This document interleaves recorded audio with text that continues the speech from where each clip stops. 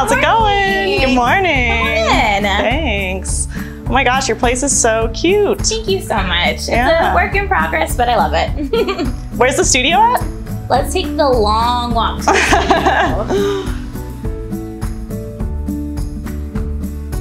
How long have you been doing this for? So I started Flourish Fiber Art in 2019, but I started to macrame in 2017.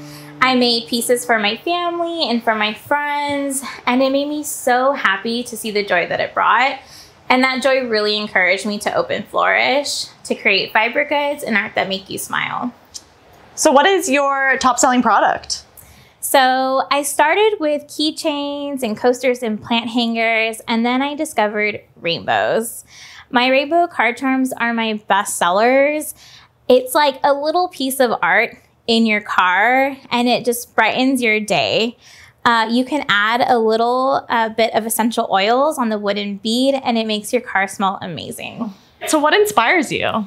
What inspires me is colors and patterns, sometimes fashion. These little daisies are definitely a tribute to the retro fashion making a comeback. My art flows with the seasons. I love that. So what's your favorite aspect of your business? The community. I have found such a strong community within social media through Instagram and TikTok. I've definitely found my people. So how did you come up with your brand name? So Flourish was my word of the year in 2019. To flourish means to grow. And I wanted to grow in all ways that I didn't think were possible. And I have because of this business. If you had one piece of advice to someone starting a business, what would it be? Just do it. I waited so long to start Flourish because I just wanted everything to be perfect. But honestly, nothing will prepare you. So you just have to go for it. So how did you discover Rollo? So I found Rollo through social media from my small business friends.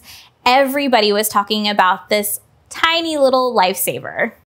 When I got my Rollo, I used it as a milestone. I told myself when I got to this point in my business, I'd make that investment. But I wish I purchased it sooner. What's your favorite thing about using your Rollo? Let me show you. Music to my ears. That means it's time for business, and I'm about to ship my labels hassle-free to my customers. There are so many unexpected costs as a small business that you don't even think about, like ink for shipping labels. Because Rollo doesn't use any ink, I don't have to worry about that cost. This little magical printer takes the stress out of shipping my art to my customers, and that's why I love my Rollo.